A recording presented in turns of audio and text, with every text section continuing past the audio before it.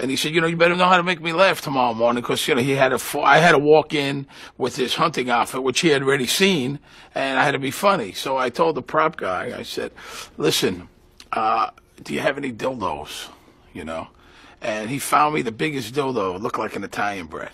And when I come into that room, which is the scene you see, I'm off camera, and you see Jim basically fall over laughing on the counter. And you could almost catch Dominic Chainese crack a smile. That was a funny scene. We had a lot of laughs that day. Fuck this. Where you going? It's not bad enough you wake me in the middle of the night. I gotta get my balls broken, too? Go with my nephew. Do what he says.